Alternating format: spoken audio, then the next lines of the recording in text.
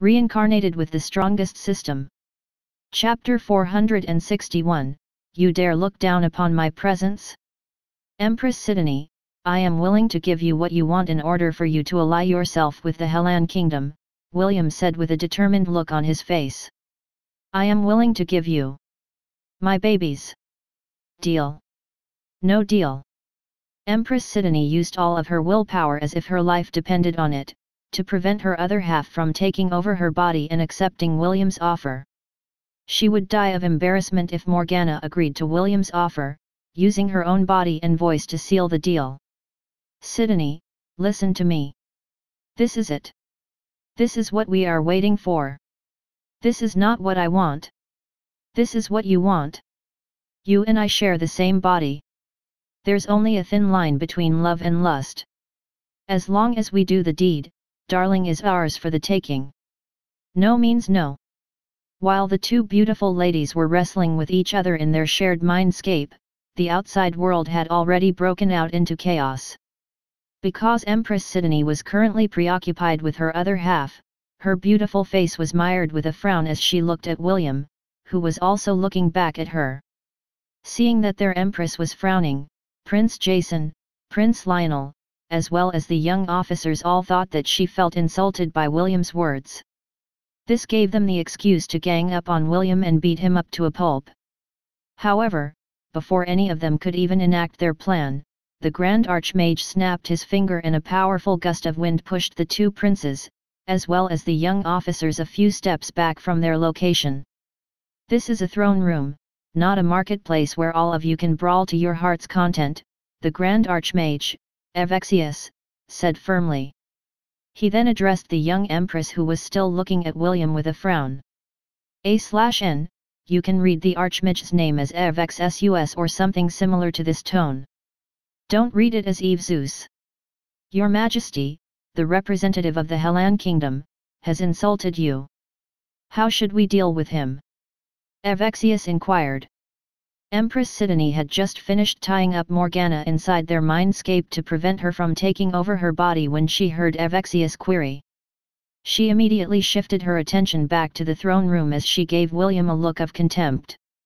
That was a funny joke, Sir William, Empress Sidonie stated in an ice-cold voice that made the hearts of those who love her shudder. I am not a loose woman. I would appreciate it if you don't mention those things again in the future. Otherwise I will make you pay the price for insulting me. William pressed his palms together and bowed his head in apology. I apologize for my crude words, Your Majesty. It will refrain from saying the same things again in the future. The red-headed boy was only half joking when he gave his proposal. He had a hunch since their time together in Anthialm that Empress Sidonie seemed to have a split personality. The reason he mentioned that he would give her his babies was to confirm whether this hunch of his was correct. William wanted to know if he was dealing with a single person, or two people sharing the same body. He came from Earth, so he was aware that such conditions existed. The half-elf hoped that Empress Sidonie's other personality would overpower the main personality and agree to his request. This way, the problem would be resolved without the need for bloodshed. Unfortunately, it seemed that his gamble didn't pay off and only earned him the ire of the young Empress' dominant personality. Now we are back to square one, William thought as he eyed Empress Sidonie with a smile. The throne room descended into an awkward silence because no one wanted to break the ice. Eneru, who was standing behind the elven delegation, made a subtle hand seal that no one in the throne room noticed. His plan was to finish off William because he felt threatened by his existence. The red-headed boy's mere presence was enough to make Eneru feel suppressed. He had already confirmed that the boy was a scion of a god whom their race had once hailed as their eternal guardian. Due to the Kylan's strong desire for freedom, he rebelled against the god of shepherds and refused to obey his command. Because of this, their race was branded with a curse where they would be suppressed by the presence of those who served under him. This curse was powerful enough to decrease their rank by one realm, which would make Eneru's strength fall to the millennial rank whenever William was around. A millennial beast and a myriad beast were completely different from each other. Eneru decided to dispose of William because he was a threat to his life and sovereignty. Suddenly, a snake made out of lightning materialized in front of William and lunged at him. Everything happened so fast that no one in the throne room was able to react on time to the sudden attack that came out of nowhere. When the snake was mere inches away from William's neck, the red-headed boy lowered his head and bit the head of the lightning snake. This sudden development made everyone in the throne room look at William in disbelief. William ignored their gazes and grabbed the wriggling snake, which was doing its best to break free from his mouth. A crisp crunching sound that was similar to someone eating potato chips resounded inside the hall as William ate, and chewed the lightning snake's head like it was some kind of snack. After eating its head, he then proceeds to eat the rest of its body like a pretzel. Experience points gained, 10,000. William burped as he glanced at Enru, who was looking back at him as if he was looking at a monster. "Can you make a bigger snake?" William inquired as he smacked his lips in satisfaction. He was looking at Enru as if the latter was a 7-starred Michelin chef from a famous restaurant. The half-elf was also very tempted to seize and capture Enru, but he knew that the Kylan was not someone that would go down easily. Although his rank was suppressed, he had stayed in the myriad rank for hundreds of years and was a veteran when it came to life and death battles. The people inside the throne room felt their liver itch when the red-headed boy ate the lightning snake as if it was a delicious snack. Prince Jason frowned because this was the first time he had seen someone accomplish such a feat. He even wondered if what William ate wasn't really a lightning snake, but an illusion that Enru had made on a whim. Prince Lionel had a dumbfounded look on his face as he stared at William as if he was some kind of rare creature. He had already investigated many things about him, but the information he got didn't tell him that he was capable of eating lightning. The Grand Archmage Evexius rubbed his chin as he contemplated whether or not he should also try eating one of the Kylan's lightning snakes to see if it was really as delicious as the boy proclaimed it to be. The one that was surprised the most was Enru, who was responsible for making the snake materialize and attack William. He thought that what had happened during Jekyll's escape was just a fluke, but it seemed that not only was the half-elf able to suppress his rank, his power was also ineffective against him as well. While everyone was staring at William with bewildered expressions, there was someone inside the throne room who was not amused by the attempted murder of the person she secretly loved. "You dare attack a guest of my empire inside my throne room?" Empress Sidonie said in a tone laced with killing intent. "You dare look down upon my presence?" Her heart almost jumped out of her throat when she saw the lightning snake lunge to bite William's neck. Morgana, who was currently tied up inside her mindscape, screamed in anger, and her anger was Sidonie's anger as well. For someone to attack the one she loved in her presence was tantamount to stepping on her pride and dignity. Her eyes glowed with power as the power of her sin broke out from her body. Elador and the rest of the elves had to use all of their willpower to prevent themselves from being charmed by her powers. Enru immediately unleashed a stronger aura to shield the elves from the overwhelming power that flowed out of the young empress body like a flood. "You disappoint me, Enru." A man who seemed to be in his late 20s appeared beside the last step, leading to the Empress Sidonie's throne with his arms crossed over his chest. "How could you sneak attack a junior like that? Don't you have any pride as a myriad beast?" The man had broad shoulders, muscular arms, and a heavy torso that seemed to have limitless strength. He looked at Enru in disgust, and his disgust was evident in his choice of words. Enru narrowed his eyes because he had recognized the person that appeared in front of him. "You sure like to talk like you're someone important, Nero," Enru sneered. "A little cat like you thinks you have what it takes to talk big in front of me." Nero, the white-haired man, chuckled as he walked towards the elven delegation. He brushed off Enru's insult like it was the whining of a loser, and eyed the Kylan with eyes filled with ridicule. At that moment, 2 more people appeared inside the throne room, flanking Enru and the elves on both sides. The newcomers were a woman with long, purple hair, and a teenager boy who seemed to be in his late teens. Nero and his 2 acquaintances stood a few meters away from the Kylan, who seemed to be preparing to use its ability to escape, and bring the elves with him. William felt a tingling sensation run down the base of his spine, because his appraisal skill had allowed him to see the names and the ranks of the 3 people who made Enru feel threatened. 3 myriad beasts, William thought as he, 2. Raised his guard. Although Nero and his colleagues were only looking at the Kylan, Enru, William could tell that they were also subtly paying close attention to him. The red-headed boy knew that if he were to do something stupid in their presence, the first one to be struck down would not be the arrogant Enru, but him. Chapter 462, Women held grudges as well. Draham was right, Enru thought as he readied himself to take the elves and flee at a moment's notice. There were more than 2 myriad beasts here in the Anisha dynasty. Nero smiled as he looked at the Kylan, who was trying his best to keep a calm expression on his face. They had concealed their presence in the throne room in order to protect the young empress just in case the myriad beast decided to attack the young empress, as well as the officers of the Creator Empire. The woman with the purple hair giggled as she winked at Nero. He said that you're just a little cat. Come here, kitty kitty. The corner of Nero's lips twitched as he pretended that he hadn't heard the woman's teasing. He stared at Enru with a serious expression, as if he was deciding what to do with him. When the 3 myriad beasts appeared in the throne room, Empress Sidoni regained her calm and forcefully suppressed her power, so it no longer leaked.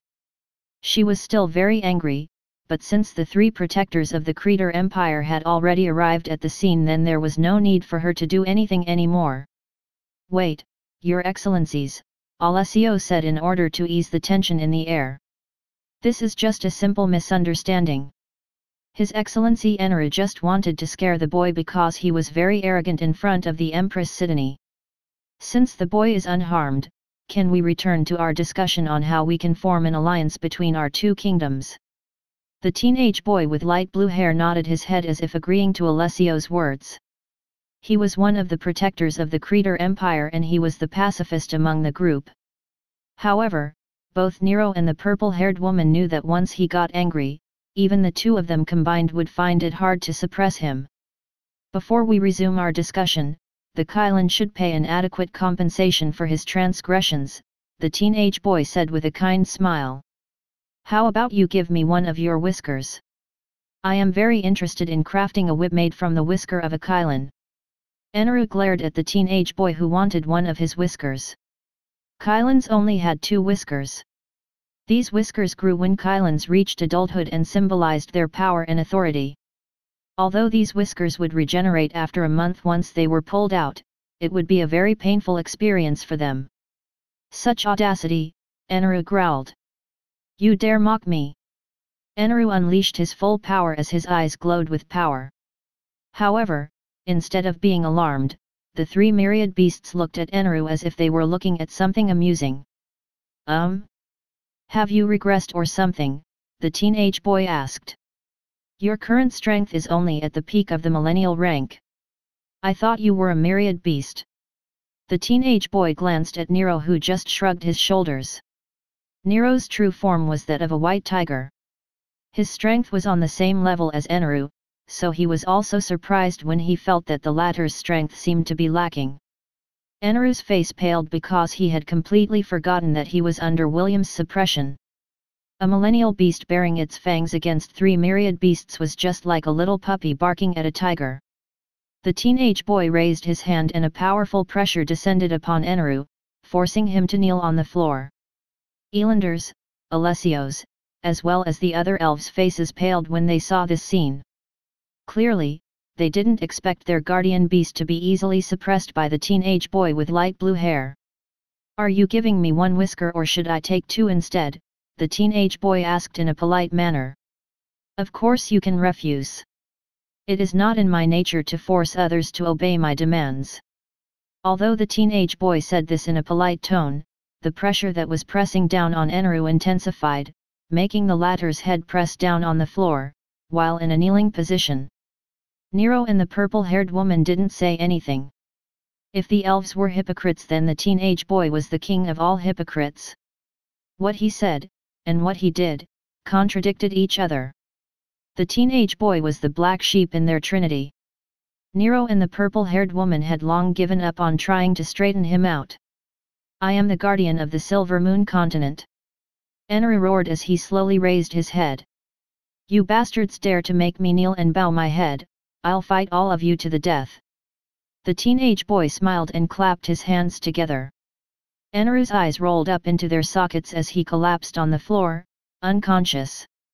Violence doesn't solve anything, the teenage boy said in a sagely tone as he walked towards the unconscious Kylan who was still in his human form.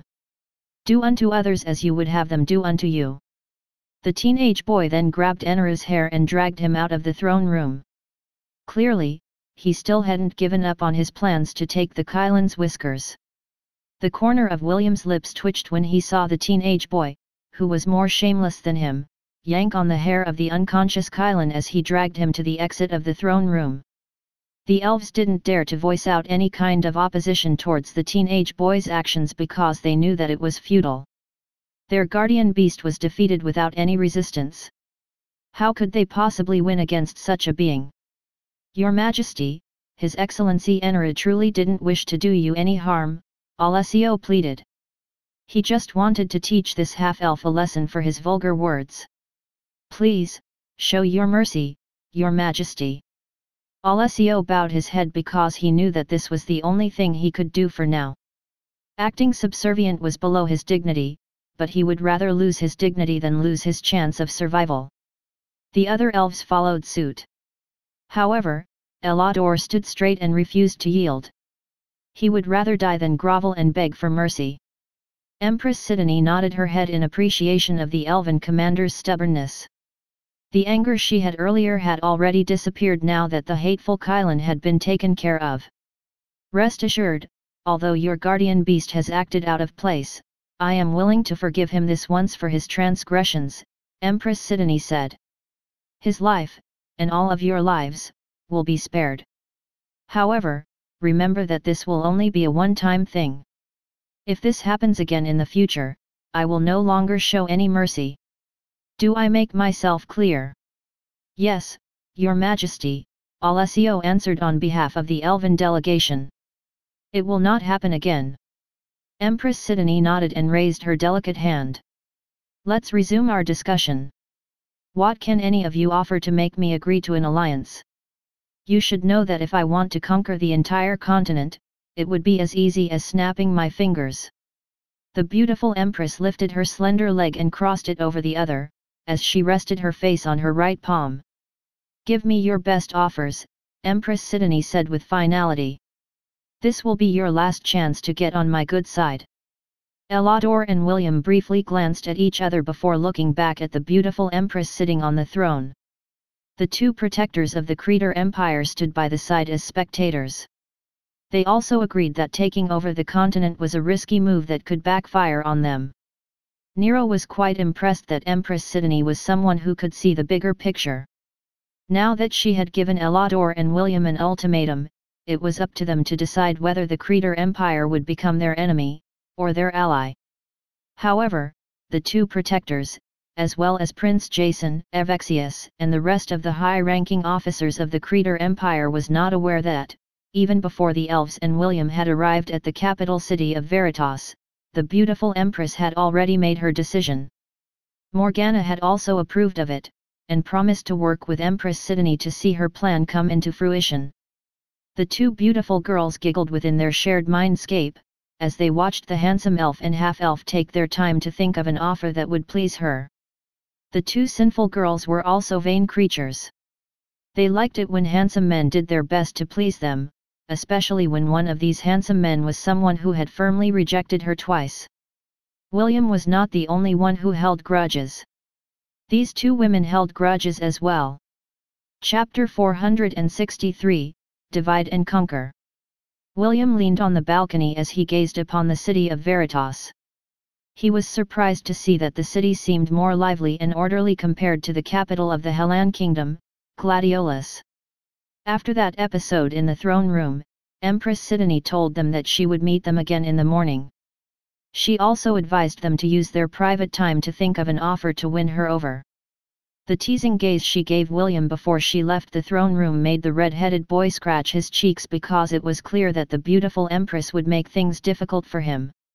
William cast these thoughts aside as he asked the system about their real purpose for coming to the Anisha dynasty. Are you sure about this? Yes, host. Aside from the 3 myriad beasts, there is a pseudo-demigod present here in Veritas as well. It seems that the Creator Empire came more prepared than the elves when they ventured to the southern continent, William thought as he rubbed his chin. How about the teleportation gate? Is it somewhere in the city? It's not. I am currently synchronizing with your King's Legion and constantly doing a sweep of the lands of the Anisha dynasty, but so far, any traces of a teleportation gate cannot be detected. Before William had arrived at the capital city of Veritas, he had assigned the Ingrati birds, as well as the Blood Eagle, Scottare, to scatter in different directions so that the system could map the lands of the Anisha dynasty and look for traces of the Creator Empire's teleportation gate. The half-elf wanted to know just how massive their army and hidden forces were. Both he and the system agreed that the current top dog in the continent was none other than the beautiful Empress whom he had turned down in the Kirinter Mountains. If someone were to ask William if he regretted his decision, the answer would be yes. Yes, he regretted turning Empress Sidonie down, because if he just nodded his head and accepted her as his lover, then this powerful army would have been part of his strength in fighting against the elves. No, because although the offer was very tempting, he couldn't possibly lie to himself. The young Empress was indeed very beautiful. More beautiful than his lovers, but what of it? William wasn't someone who was easily moved by beauty alone. Especially after being exposed to the goddess of lust, Eros, who could make William become love-struck with just a simple wink from her mischievous eyes. The reason he had turned Sidonie down was because of what the latter had asked of him. She wanted love, and that was something that William doesn't do half-heartedly. In the past, he thought that having a harem was the dream life of every man. However, he was wrong. Because he already had 3 lovers by his side, and one waiting for him back on Earth, he understood more than ever that loving someone and lusting over someone were 2 different feelings. Although 2 people could fall in love over lust, it would not be real love. Lady Eros made sure to indoctrinate this into William because she was the goddess that represented lust. Charming people and making them do her every bidding was good, but in the end, this affection was fake. Eros didn't want her followers to gain fake love. She wanted them to have real love that would make Sidonie and Morgana feel happiness from the bottom of their sinful hearts. How many forces does the Creator Empire have in the Anisha dynasty? William inquired after organizing his thoughts and feelings. More than 30,000. I'm guessing that some of their forces are stationed in the Kingdom of Frisia in order to maintain law and order. William nodded his head in agreement. In order to maintain the peace and order of the 2 kingdoms under Empress Sidonie's rule, it was only natural that they leave a part of their army to oversee the affairs of the kingdom in the east. Also, this was a safeguard against the elves, who might also consider attacking the faraway kingdom in order to acquire more lands of their own. Obviously, although the Creator Empire had the upper hand, they still didn't underestimate their enemies and made sufficient countermeasures for the worst-case scenario. Scottare had reached the northern borders of the Anisha dynasty. There's no sign, or any traces, of the long-distance teleportation gate in the route he took. B1 and B2 have also arrived at their destination, and still no signs of any structures that would resemble a long-distance teleportation gate. B1 and B2 were the nickname that William had given to the 2 dumb birds that had imitated his and his lover's voices back inside the Atlantis dungeon. That episode was something that the half-elf would not forget anytime soon, so he grouped the 2 birds together and made them partake in this mission. Actually, it was not only B1 and B2 that had been mobilized for this sweep of the Anisha dynasty. All of the Ingrati birds were currently soaring over Empress Sidonie's territory, allowing the system to map it.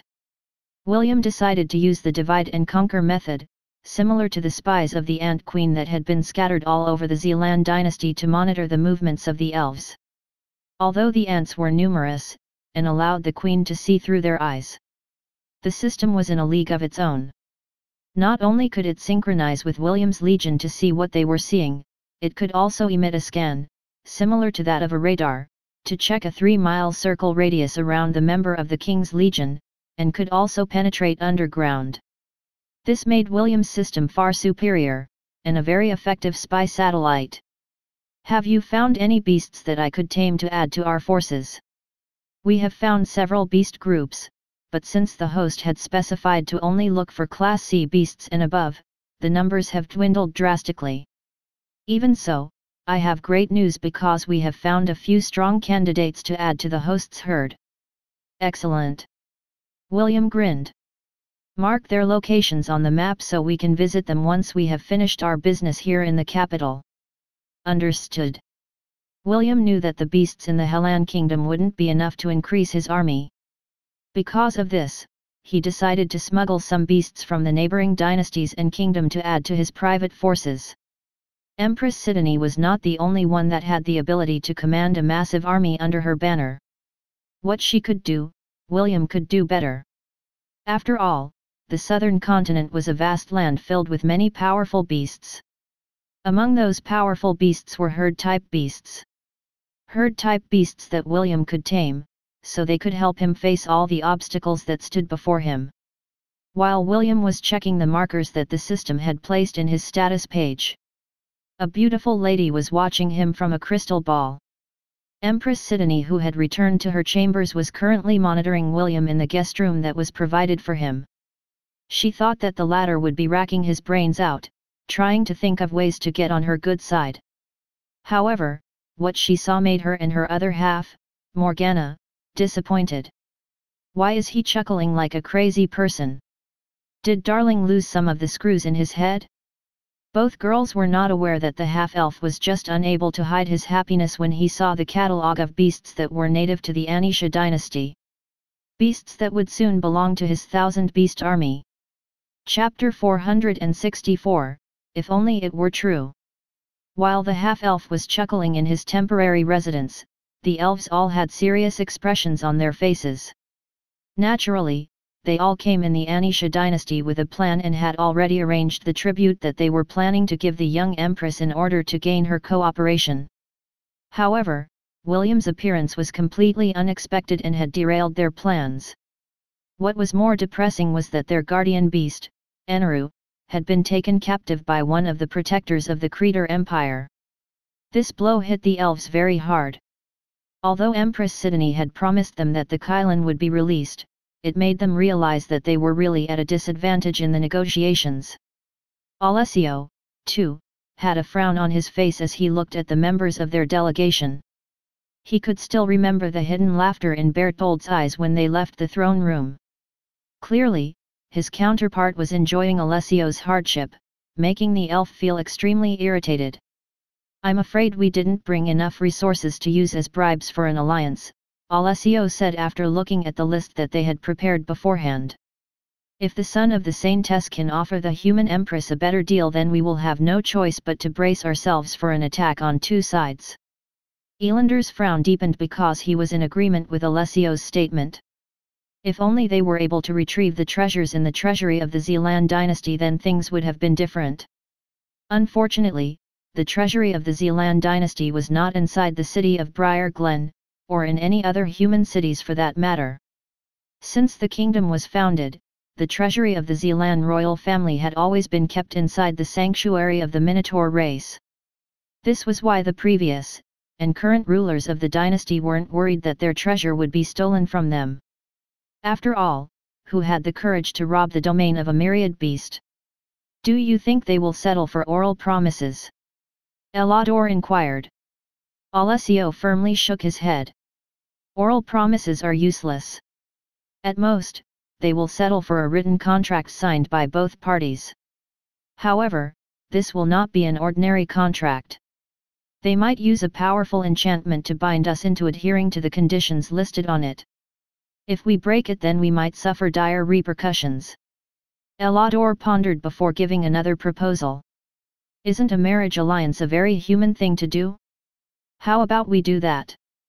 Elador proposed. "Marriage alliances between two nations only happen between royal families," Alessio replied. "You might be a high-ranking officer of this expedition, but your rank is nothing compared to the influence of the royal bloodline." Alessio had already seen the subtle changes in Elander's stance towards the human empress, and it made him very wary. Although he was confident that the artifacts in their possession had prevented them from being charmed, he could see that the human-hating Elador seemed to have other ideas about the beautiful Empress who had complete control of the negotiations. Or, are you perhaps saying that we should marry, Her Highness, Princess Eowyn, to one of the princes of the Creator Empire? Alessio asked back with a serious expression. I believe that the man that led the Creator army in this expedition was a teenager named Prince Jason. Do you want to match the princess with that barbarian? How absurd! Elador immediately rejected the idea. Our princess is too noble to become the bride of a filthy, human prince. I will never allow it to happen.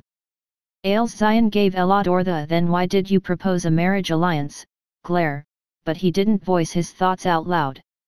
The oldest among the elven delegation knew that now was not the right time for dissension in their own ranks. What they needed to do was to find a way on how to make the alliance work.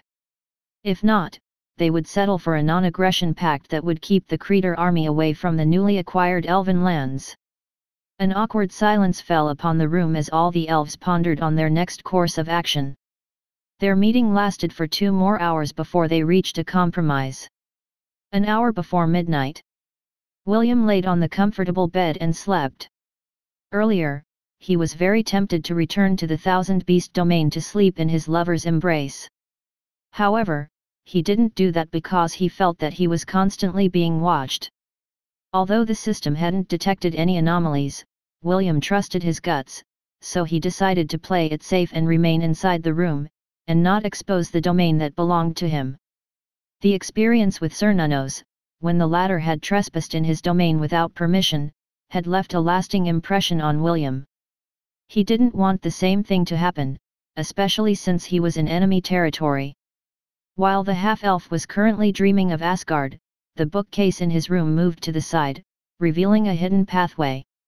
Empress Sidonie emerged from it wearing a one-piece nightgown, and stealthily walked towards the bed where the boy was sleeping. Actually, the young Empress was already in deep sleep.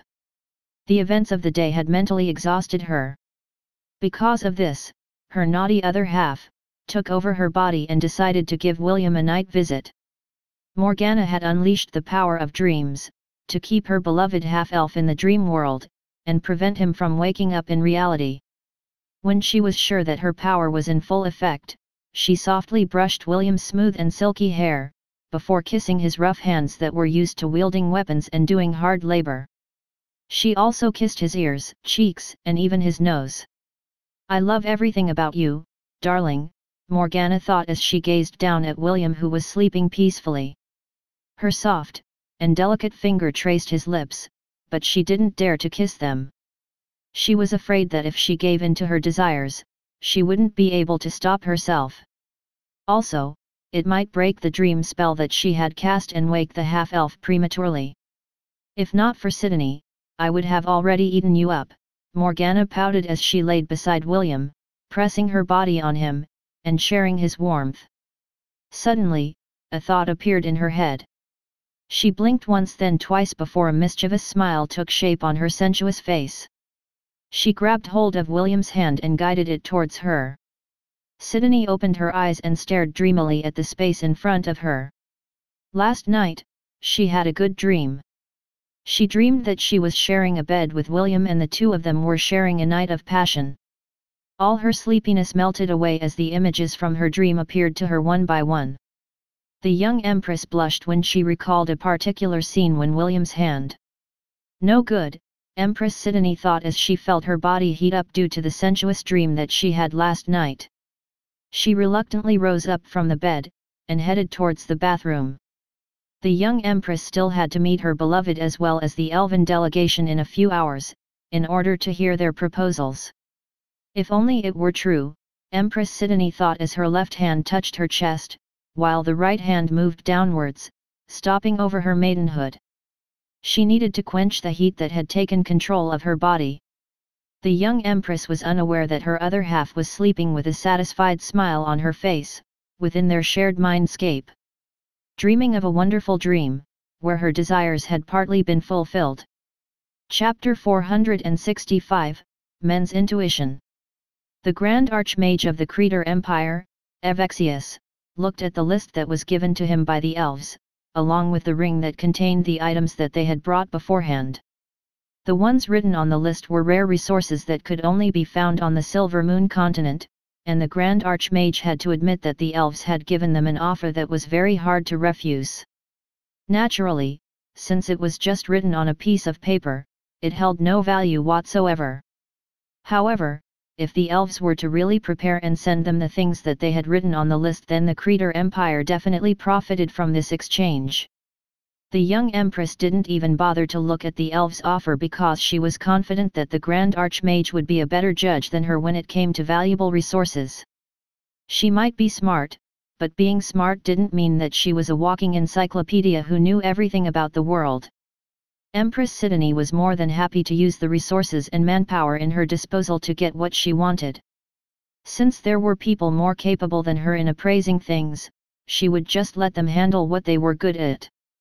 Besides, regardless of what the elves presented, her decision wouldn't change. "This offer is good," Evexius said as he faced the elven delegation. "But since it is just written on a piece of paper, I cannot estimate its true value. However, since the elves are an honorable race, I take it that you will adhere to sending the resources that you have listed here." Evexius dangled the scroll in front of the elves to determine whether they are serious or not. "By my honor, I swear that the items on the list will be delivered as soon as our reinforcements from the Silver Moon continent arrive," Elador stated. The things that were listed down on the scroll were items that belonged to Alessio's branch of the organization that was stationed in the Silver Moon continent. It was a loan that would be paid in full by Elanders and the other clans' patriarchs, once their forces had stepped on the southern lands. Empress Sidonie nodded in acknowledgement of Elander's vow, which made the elven commander give her a nod of appreciation. "This handsome elf is trying to butter you up, Sidonie. Well, he's not half bad." "True." After the meeting with the elven delegation ended, they were asked to return to their lodging to wait for the young Empress' final decision. She had already told her guests a day ago that she would meet them separately. This way, no haggling would take place. Empress Sidonie had made it clear that she would only give them one chance to convince her. If they failed to do that, there would be no second chances. 5 minutes after the elves left the throne room, William walked in accompanied by 2 guards. The half-elf had a dazzling smile on his face as if he had eaten something good for breakfast. Morgana's smile widened inside her and Sidonie's mindscape as she looked at the handsome teenager who made her night extra special. "Did Sir William have a good rest?" Empress Sidonie asked with a sweet smile. Evexius, Prince Jason, Prince Lionel, Priscilla, and the other officers of the Creator Empire noticed the young Empress' subtle show of favoritism towards the half-elf who had come from the Hellan kingdom. However, even though they had varied thoughts about it, none of them were voiced out loud. They just looked at the red-headed boy and waited for whatever he had to say. "Yes, Your Majesty," William replied. "The accommodations you gave me were very comfortable and the food was to my liking. Thank you for your hospitality and generosity." "No need to thank me. This is what I should do as host." Empress Sidonie leaned on her throne as she crossed her leg over the other. "Making my guests suffer would be disrespectful to the hardships that they had to encounter by traveling long distances just to see me. Now, Sir William, I would like to hear your offer for an alliance. I would greatly appreciate it if you don't mention about giving me your baby again. I can let it slide once due to our past friendship, however, I will not be lenient a second time." The hidden warning in Empress Sidonie's words was enough to tell William that she didn't want others to know about her embarrassing past. Naturally, William also understood that it would be tasteless to repeat the same lines that he had said a day ago. "This is a list that I have prepared for today's negotiation," William said as he took a scroll from his storage ring. Evexius raised his hand and the scroll in William's hand flew in his direction. The Grand Archmage of the Creator Empire looked at the things written on it, and a look of surprise spread across his face. "Are you for real?" Evexius asked in disbelief. "Are the things written here true?" William nodded his head. "Yes." Empress Sidonie became curious about what was written on the scroll, so she made a gesture for the Grand Archmage to hand it over to her. Soon, the same dumbfounded expression appeared on the young Empress' face. Although she was not too familiar with rare resources, the ones listed on the scroll were quite familiar to her. What William listed on the scroll were the locations of undiscovered mines that the Anisha dynasty hadn't unearthed for hundreds of years. What was more incredible was that William had even added the size of the mines and even the maximum amount that they could gather that numbered in tons. Silver mines, gold mines, magic crystal mines, spirit crystal mines, precious gems, and even tons of rare metals that were used for weapons and armors. William had even added a mithril mine at the end of the list. Although the quantity wasn't much, they would still be able to mine half a ton of one of the rarest metals in the world. Although mining was hard labor, Empress Sidonie didn't lack worker ants that could mine these resources faster than any humans could. The only problem was whether she and the Creator Empire could trust the things that were listed on the scroll that was currently in her hands. Although the resources on the list were quite common compared to what the elves had promised, the sheer quantity of the items was more than enough to make William's offer more appealing to them. "Sir William, this is very impressive." Empress Sidonie smiled. But, you don't believe me." William finished Sidonie's words for her. "Well, this can be easily solved if you use your manpower to see whether I am lying or not. And, what if I sent my worker ants and find nothing in these locations? Then you can imprison, and torture, me for lying." William's fearless stance made the young Empress and the Grand Archmage feel that he wasn't bluffing. "Let's say that I believe you." Empress Sidonie compromised as she looked at her beloved in a new light. "How were you able to find the location of these resources? Don't tell me you sniffed them off the ground." "Of course not," William replied. "Then how?" "Men's intuition." Prince Jason, Prince Lionel, as well as the other young officers of the Creator Empire were very tempted to drown William in spit. If men's intuition was enough to find gold mines and mithril mines, then all of the men in the world would be swimming in gold coins. "Your Majesty, it would be faster to send your worker ants to investigate," William proposed. "Although it will take them a few days to reach the nearest gold mine, all your doubts will be cleared up by then." Empress Sidonie reluctantly nodded her head. Right now, no one could prove whether he was lying or not. However, if the half-elf was telling the truth, then the winner of this negotiation would be none other than him. "You can return to your quarters for now, Sir William," Empress Sidonie stated. "We will have a meeting to discuss which of the offers would be more advantageous to the Creator Empire. When we finally made our decision, we will call for you as well as the Elven delegation to give our verdict." "Understood, Your Majesty." William gave the Empress a brief bow before turning around to return to his room. The two guards that had accompanied him in the throne room followed behind him to ensure that the red-headed boy wouldn't wander anywhere in the palace. William had a smile on his face as he walked towards his temporary residence. Thanks to his divide-and-conquer strategy that was meant to look for traces of the teleportation gate of the Creator army, he was also able to find undiscovered mines along the way. What the half-elf didn't tell Empress Sidonie was that the resources included on the list were just a fraction of the treasures that the system had located as the members of William's legion scoured the territory of the Anisha dynasty. B1 and B2 had even flown over a small adamantium mine that William had planned to keep for himself. Since these resources didn't come out of his own pocket, he didn't mind using them as bargaining chips in his negotiation with the beautiful Empress. What William didn't know was that right after he left, a heated debate immediately broke out in the throne room. Empress Sidonie had already alerted the Ant Queen about the locations of resources that were written inside William's scroll. Just how did he do it? Empress Sidonie asked Morgana, who seemed to be preoccupied by her own thoughts. Right now, she was in her own quarters and sitting on top of her bed. She had left the throne room earlier because it had become too noisy for her to concentrate. Does it matter? Even if it's true, so what? Our decision will remain the same, right? Empress Sidonie nodded. Her other half was right.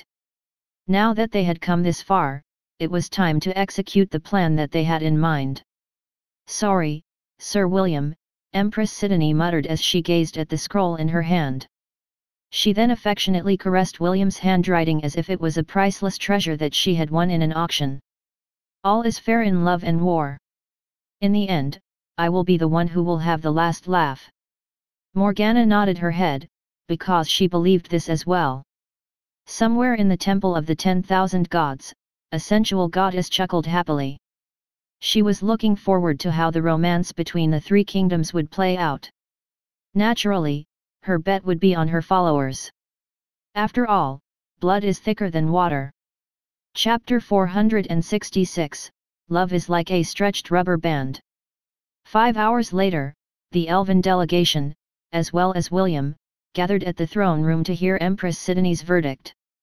To their surprise, the Kylan, Eneru, was also present in the throne room. He stood arrogantly, just like he did a few days ago, but clearly, something in him had changed. The teenage boy with light blue hair stood between Nero and the purple-haired woman.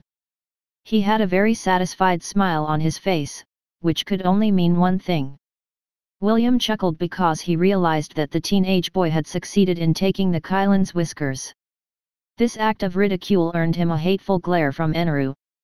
"This is all your fault." Eneru wanted to gnash his teeth in anger, but he didn't want to add more insult to his injury. Although everyone in the room was aware of what happened, all of them decided to respectfully remain quiet, with the exception of William, who didn't care for the Kylan's feelings. Although he wasn't confident that he could beat Eneru in a one-on-one battle, escaping from the Kylan who was under his suppression was not a hard thing to do. "Thank you for coming," Empress Sidonie said in a tone that matched her standing.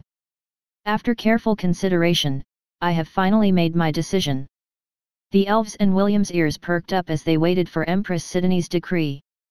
The decree that would decide who would become the second most powerful faction in the southern continent.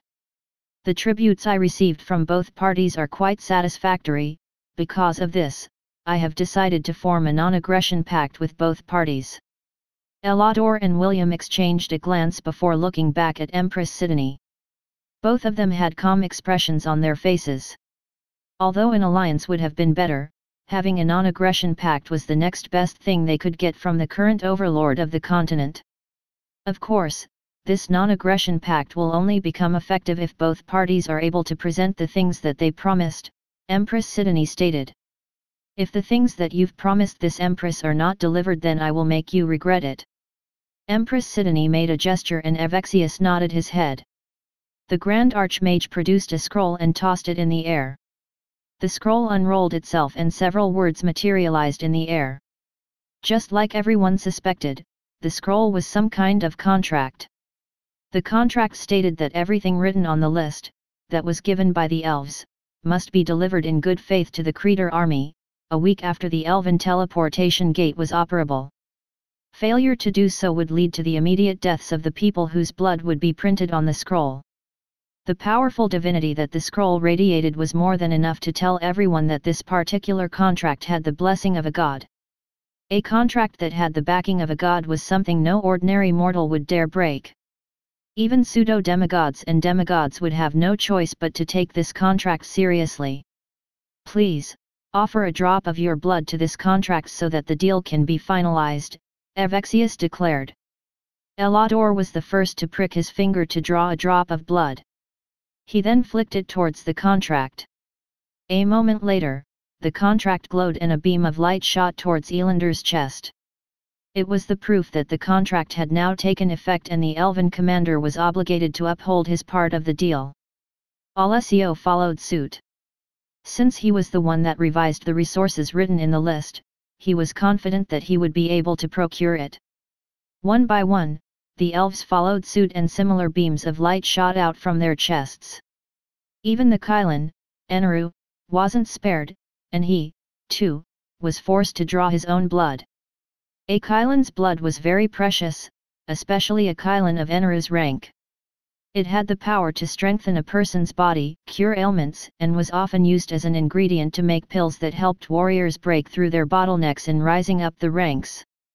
Not only that, it also had the power to ward off miasma for a brief period of time.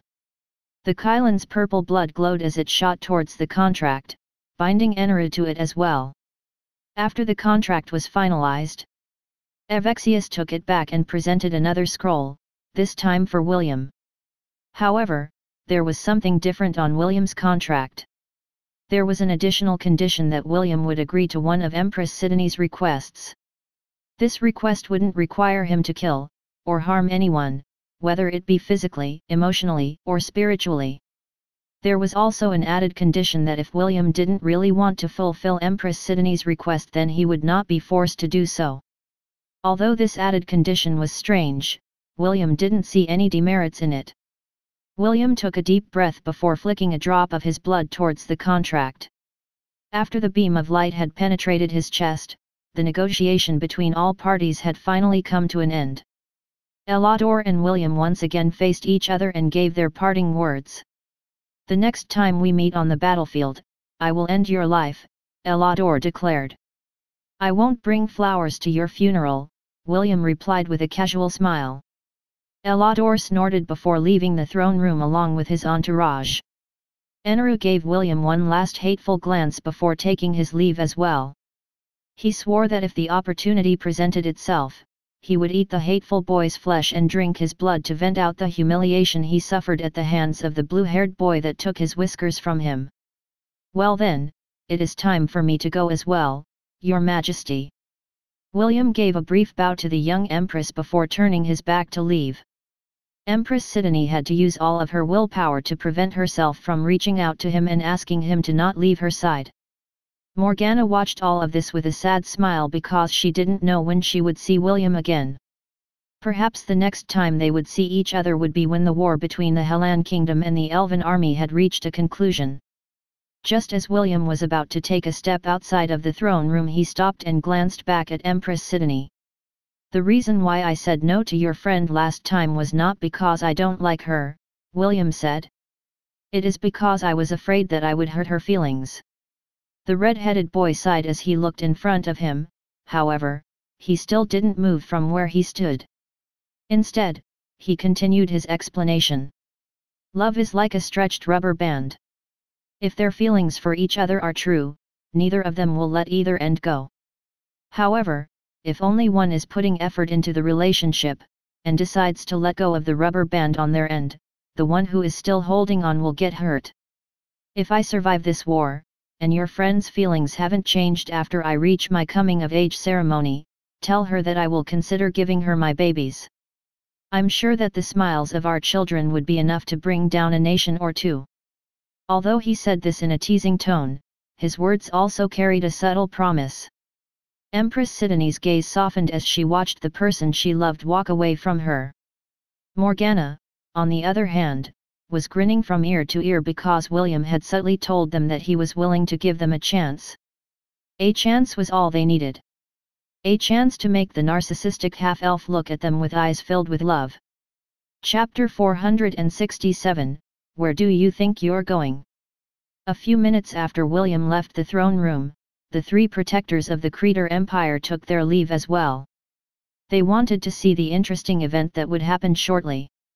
As myriad beasts, they fully understood that Enneru wouldn't let William get away after he had suffered humiliation in his hands. He would definitely prepare to ambush him, as soon as he left the safety of the royal palace. "Too bad, I kind of like that red-headed brat," the woman with purple hair said as she narrowed her eyes to observe the half-elf who was about to take his leave from the palace. Nero and the teenage boy with light blue hair didn't say anything and merely spectated from where they stood. Now that they had formed a non-aggression pact with both parties, they couldn't extend their help to either side. Still, the three myriad beasts had no doubt in their mind that Enneru would be able to capture William and torture him to his heart's content. "The young empress seemed to favor him," the teenage boy commented. "Should we not tell her that the half-elf she is interested in is in danger?" Nero shook his head. "Let's stay out of this. Besides, isn't it more interesting this way?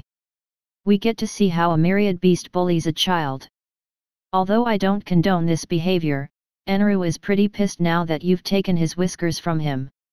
The teenage boy smiled and nodded his head. He didn't think that he would be able to accomplish his goals so easily. Fortunately, Enru was under a powerful suppression and was unable to resist him. William walked without a care in the world and was even whistling as he headed in the direction of the main gate that led outside the city. Naturally, Enru and the elves were already waiting for him there. They had even formulated a foolproof plan in order to prevent the half-elf from escaping their grasp. When William was only a few hundred meters away from the gate, he took a left turn and entered an inn. Naturally, this inn was no longer in business, and only served as a place where the Creator army would spend their time leisurely when they're not on duty. Enru had already locked onto William's body using his powerful spiritual sense. As long as he was inside the city of Veritas, he wouldn't be able to escape his grasp. The brat is simply delaying the inevitable, Enru snorted. He was very tempted to capture the boy immediately, but he knew that the half-elf would fight back.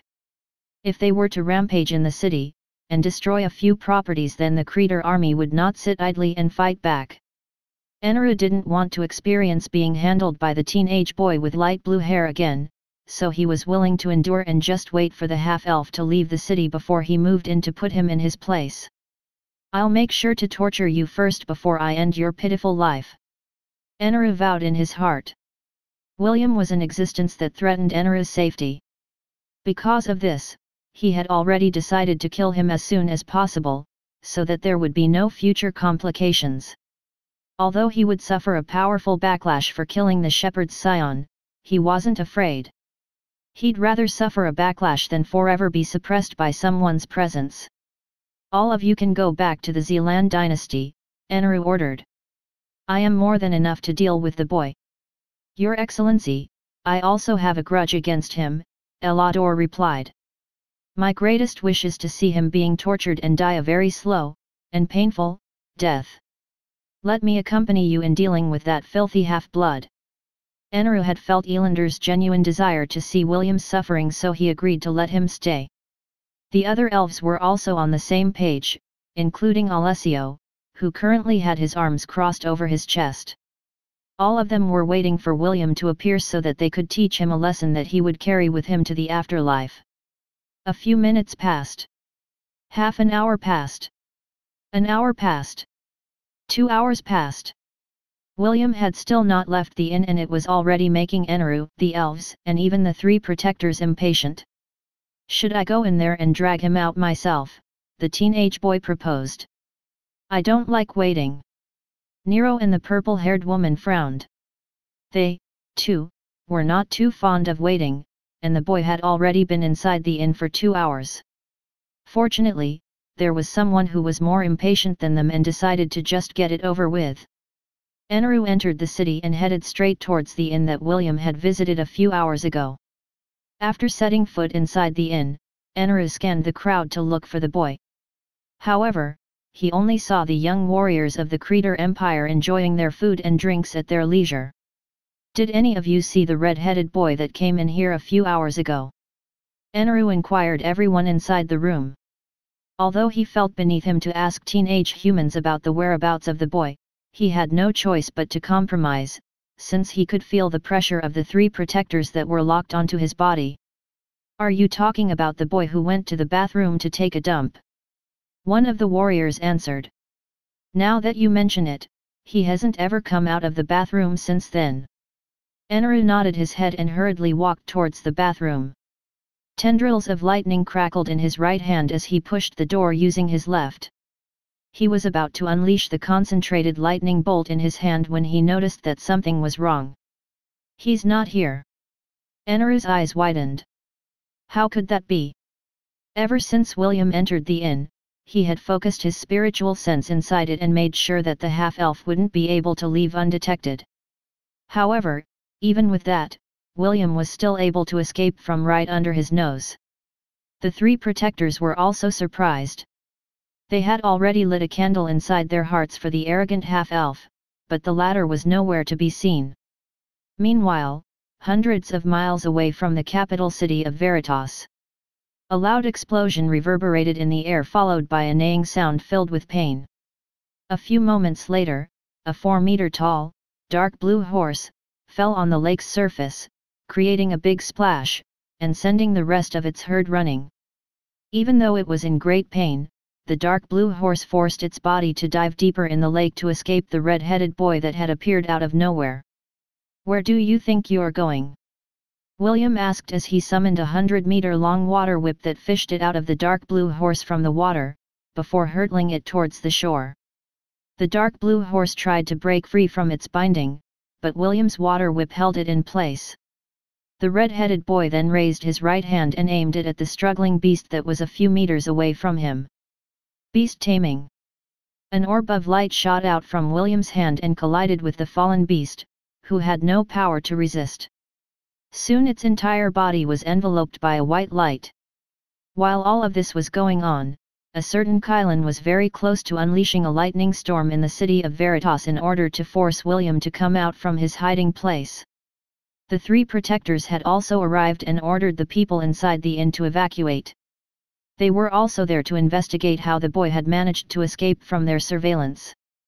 Empress Sidonie looked at the crystal ball in her hand, and watched the commotion happening inside the inn with a smile.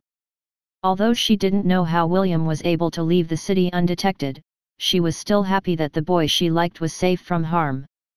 If only she knew that her beloved was busy plundering the resources of her kingdom, Empress Sidonie might have immediately ordered the three protectors to apprehend him and bring him back to the capital in chains. That way, she could ensure that he wouldn't do anything mischievous behind her back, as well as keep him safe from a Kylan, and a few elves, who were dead set on hacking him into pieces. Chapter 468, Do you have good news for me? The dark blue horse used its willpower to resist, but its injuries and William's suppression prevented it from dispelling the taming skill on its body. This was the first time that William had used this skill after ascending his job class to the quick-shot shepherd. William was very curious about how strong this taming skill was. Soon, the light receded and the red-headed boy immediately felt a connection with the malevolent nightmare kelpie that had the rank of a Class A, low, beast. It was one of the powerful beasts that the system had marked when the Ingrae birds had flown over the region. Since William was planning to add more members to his army, and was itching to test his beast taming skill, he decided to visit it first. After healing the malevolent nightmare kelpie's injuries, William ordered it to gather the members of its herd. The beast nodded its head and uttered a neigh that reverberated through the area near the lake. Soon, members of its herd appeared to answer its call and they stood several meters away from their leader, while giving William a guarded look. "Welcome to your new home," William said as he opened his 1000-beast domain to welcome the new additions to his herd. "I'm sure that you will find the Dungeon of Atlantis to your liking." The malevolent nightmare kelpie was the alpha of its own herd, which allowed William to automatically gain over 200 water kelpies to his king's legion. At first, the water kelpies were hesitant, but due to William's benevolent aura and the encouragement of their alpha, they all entered the portal as they were told. The malevolent nightmare kelpie was the last to enter the domain, and William followed behind it. There was already a lake inside the 1000-beast domain, so he didn't have to buy another. Also, after teaching them how to travel to Atlantis, the water kelpies were like fish in the water. Even the malevolent nightmare kelpie was quite satisfied with William's arrangement because all of them were carnivorous creatures. The Seokois as well as the Nagas were the perfect beasts for them to hunt because neither of them couldn't outrun or overpower the water horses in any bodies of water. After making sure that the new members of his herd were satisfied, William returned to the real world and asked the system about the matter in the capital city of the Anisha dynasty. "Are they still looking for me in the city of Veritas?" William inquired. "Yes. The Kylan, Eneru, is currently above the city, frantically looking for your presence." William chuckled before sending a telepathic message to his, ever-lively, spy that was currently inside the city. "Ethon, good job," William praised the small bird who was always there to serve as his eyes during critical moments. "You can leave the city now. Make sure to fly towards the east, so that the stupid Kylan won't get suspicious." Chirp. After chirping its acknowledgement, Ethon flapped its wings and flew away. William would come to pick it up at a later time when he traveled to the eastern region of the Anisha dynasty. Before William entered the capital, he already knew that he would be facing danger. This was why he had thrown Solile towards the sky, where it passed through the dark clouds and basked in the sunlight. Since the weapon was soul-bound to William, it allowed him to instantly teleport to wherever it was. This was one of the countermeasures that he had made beforehand just in case he needed a way to escape the capital undetected. After discovering the location of the malevolent nightmare Kelpie, in the northern region of the dynasty, William controlled Solile remotely and ordered it to head in that direction. William knew that Enru and the elves would do everything in their power to capture him. Fortunately, he had already anticipated this scenario. The red-headed boy even thought of using this opportunity to piss them off further, and delay their return to the Zealand dynasty. William then activated the ring that was given to him by Connor as a means for the two of them to be able to communicate with each other over long distances. Since the two of them were in a temporary alliance against the elves, William decided to set aside their grudges for the time being, and collaborate with him to put an end to the war that they had started. "Do you have good news for me?" Connor asked as soon as the connection was established. William nodded his head and reported the things that happened in Veritas. Connor was surprised when he learned that the elves had also tried to form an alliance with the Creator army. "Fortunately you have arrived in time," Connor commented after hearing William's report.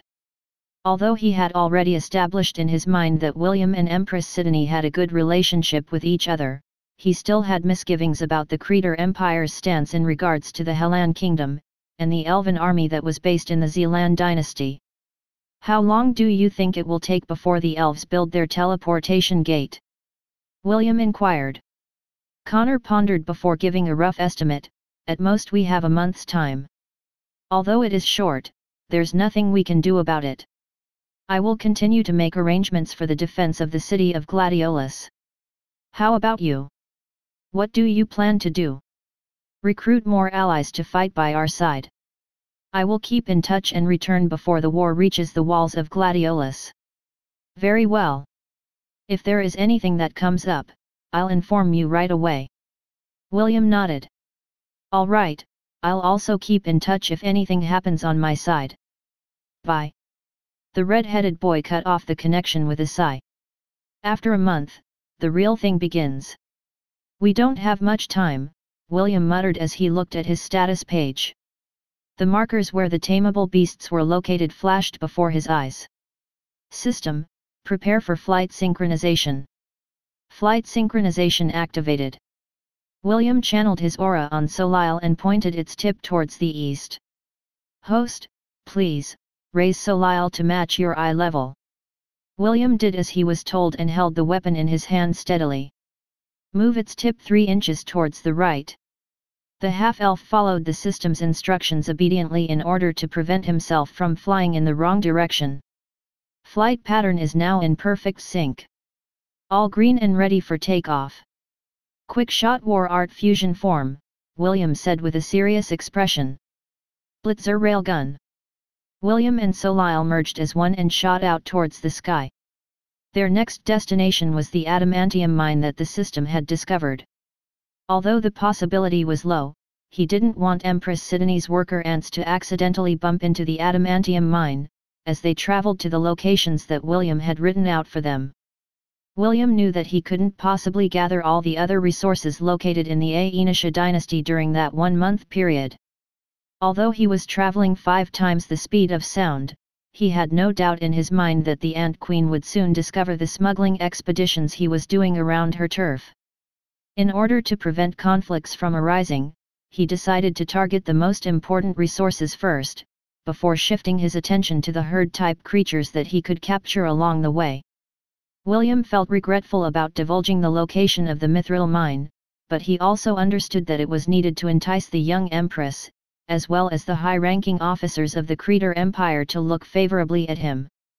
If he only knew that the beautiful Empress, and her mischievous other half, had made their decision long ago, he would have definitely kept the location of the mithril mine to himself, and used it to forge weapons and armor for his army instead.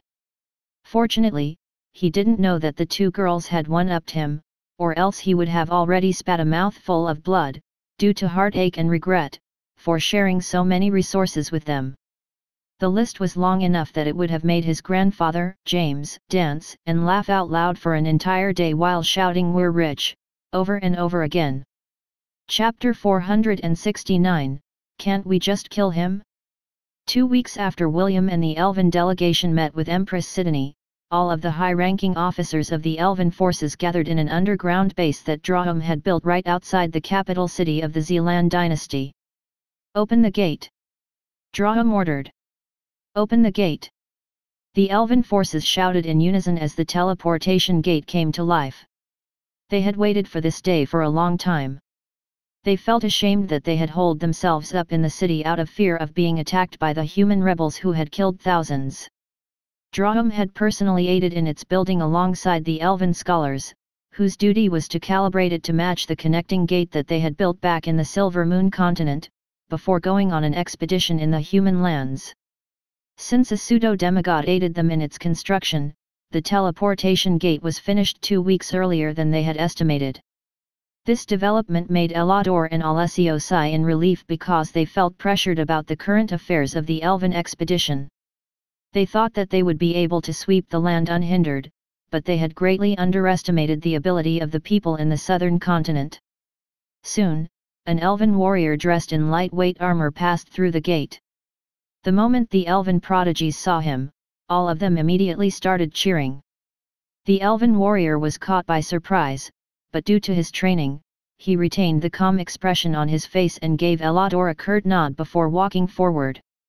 Not long after, several other Elven warriors passed through the gate. Hundreds. Thousands. Tens of thousands. The men had various emblems etched on their armor, which represented the clans that they belonged to. An hour later, the patriarchs of the Rhys, Saleh, Nazira, Rhys, and Iroan clans walked out of the teleportation gates. The moment these elders appeared in the underground base, all the elves knelt like knights paying tribute to their sovereigns. The only ones that didn't kneel were Princess Eowyn, Drahum, and Eneru. The patriarchs of the different clans bowed their heads respectfully to the elven princess and the 2 guardians standing by her side. A middle-aged elf stepped forward as he knelt at the elven princess' feet to show his allegiance to the royal family. "It has been a while, Your Highness," the middle-aged elf said with a smile. "I pray that my stupid grandson had treated you well in this expedition." Princess Eowyn returned the elder's smile and nodded her head. "Commander Elador has ensured that I lived a comfortable life here in the southern continent. Please, rise, Lord Shafel." Shafel nodded his head and rose up to his feet. He was the great elder of the Jilwen clan, and Elander's grandfather. In the Silver Moon continent, he was one of the respected members of the Elven Council and part of the anti-human faction. They were the headache of the conservative faction who wished to happily coexist with their neighbors. This recent expedition to the southern continent was done without any authorization from the Elven Council. Even so, everyone decided to turn a blind eye into it, even the royal family. To ensure that cruelty against humanity would not be a widespread practice, the king of the elves had tasked his daughter, Princess Eowyn, to become a supervisor in the expedition. Unfortunately, the elves in the expedition were smart enough to agree with her on the surface, while torturing humans behind closed doors. "Elador, step forward," Shafel ordered. "Yes."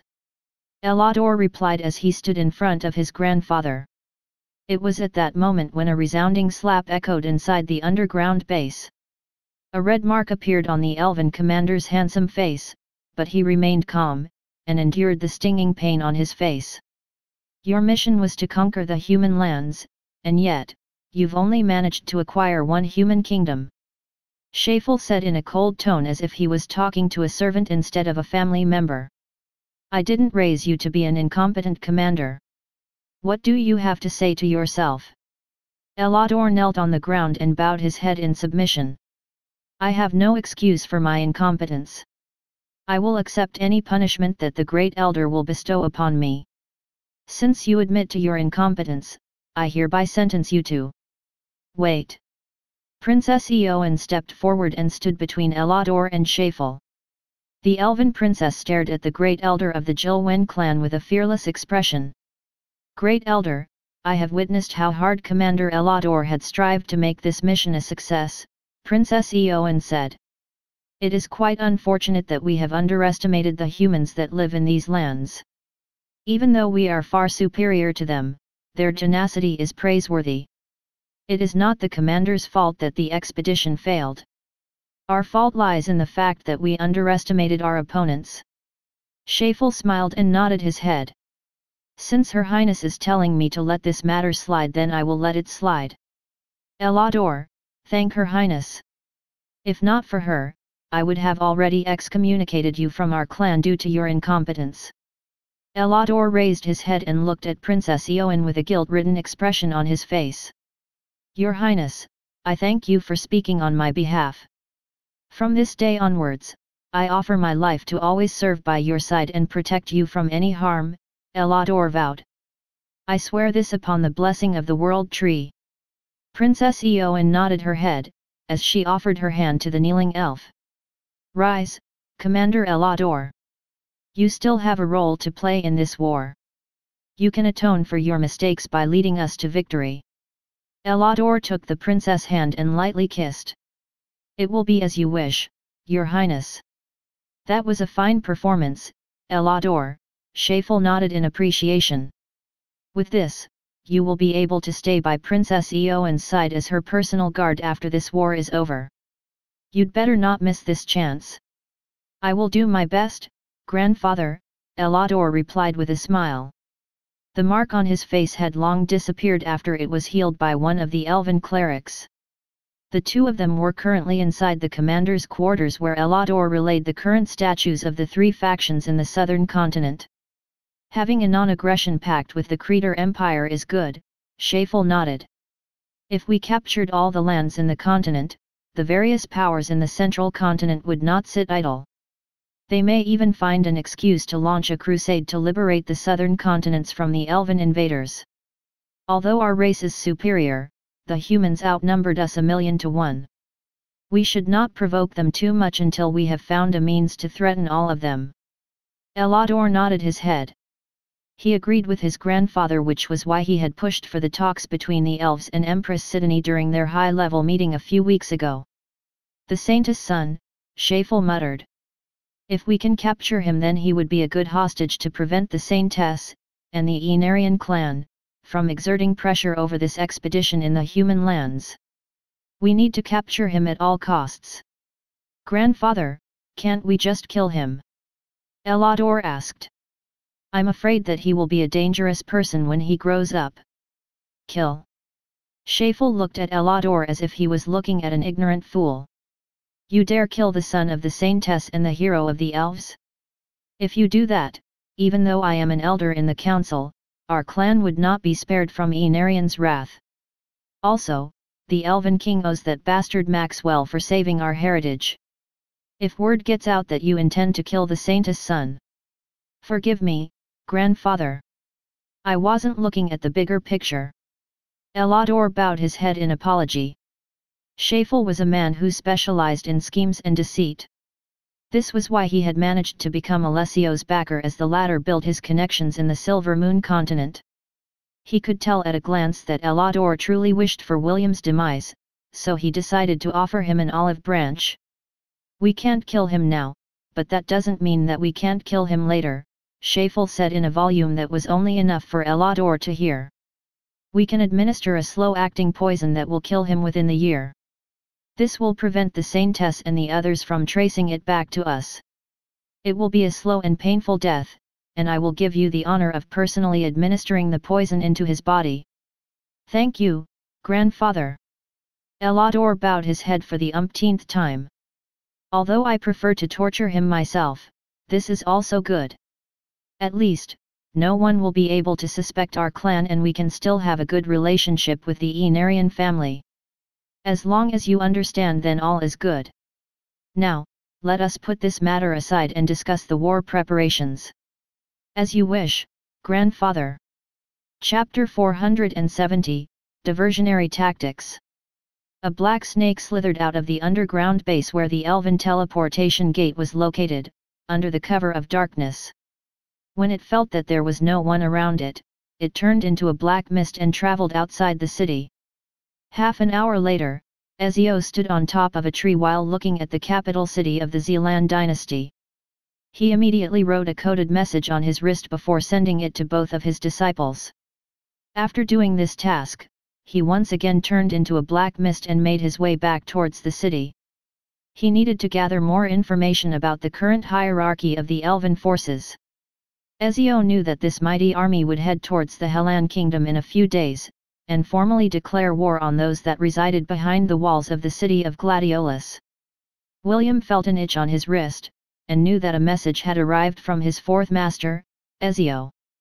A frown immediately appeared on his face after reading the message. He thought that there would still be 2 to 3 more weeks before the elven reinforcements would arrive. "Sorry, but I'm short on time right now," William said as he raised his hand and aimed it at the elusive mist wildebeest that was struggling to get back on its feet. "Beast taming. Are you sure about this?" Connor asked. "This is not a good joke." He was currently looking at William's projection with a dumbfounded expression on his face. The leader of Dias was just about to rest when the red-headed boy's unexpected call made his drowsiness go away completely. "I wish it was," William replied. "Unfortunately, I have a trusted acquaintance that is currently snooping around the capital city of Briar Glen. I trust him with my life, so this news is credible." Connor clenched his fist in frustration. There were still so many things that he was working on, but this sudden turn of events made him feel helpless. "How is the defense of Gladiolus?" William inquired. "Is it ready for a siege?" William's question broke Connor out of his daze. Although most of the preparations are in their final phase, they were far from complete. Moreover, there was still one piece of information that he needed to share with William. "The countermeasures for a siege are well underway, but I still need a few days to wrap things up," Connor admitted. "Also, I discovered that a member of the royal family is needed in order to activate the true defensive capabilities of Gladiolus. Unfortunately, Prince Lionel and Prince Rufus didn't know how to activate it. This was why I sent them to the Zealand dynasty as hostages. I doubt that King Noah didn't pass this information on to someone of the royal bloodline. My guess is that he didn't trust his 2 eldest sons and didn't impart this information to them. Perhaps, the youngest prince knows how the defensive capabilities of Gladiolus were activated." William was quite surprised by Connor's revelation, but he was sure that the leader of Dias wasn't lying to him. This was a crucial moment, so the latter was more open about increasing the defensive capabilities of the capital city. "The only member of the royal family we can count on is Prince Ernest," William thought.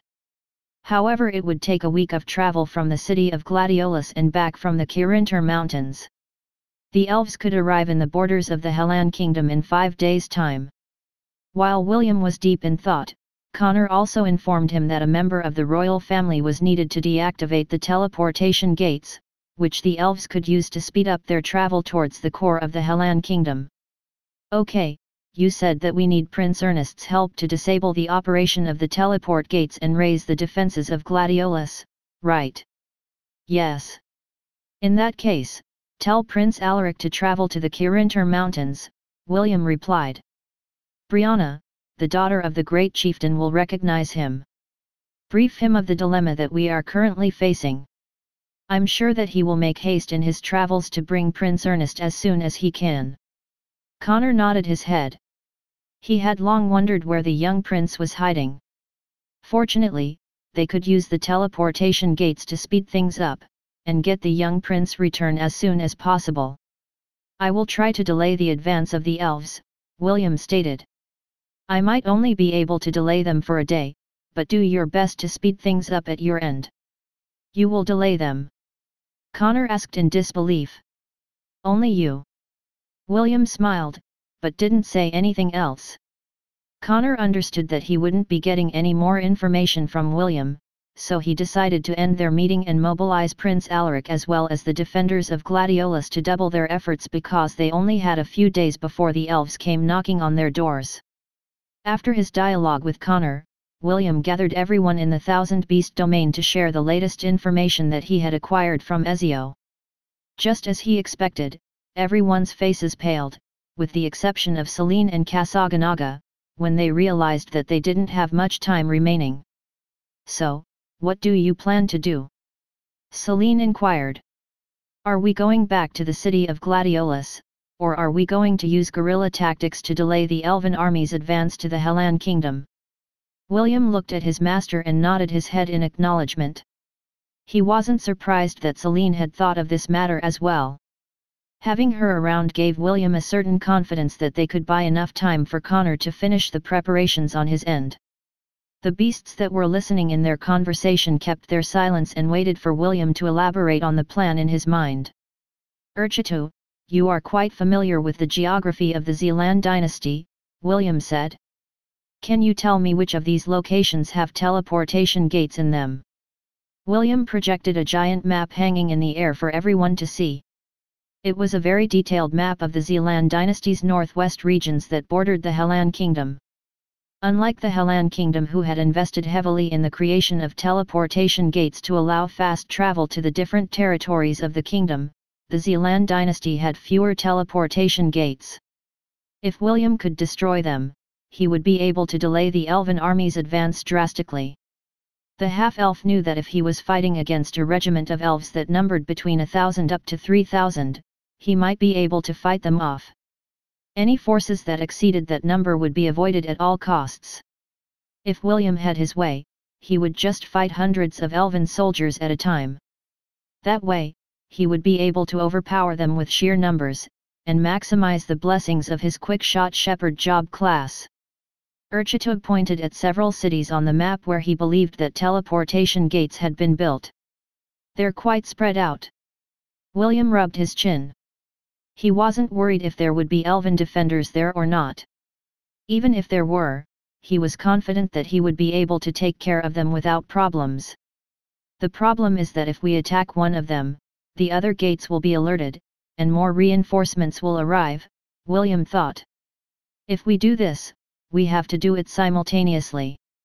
William stared at the map long and hard, while the system helped him formulate the probable team compositions that would yield the best outcome.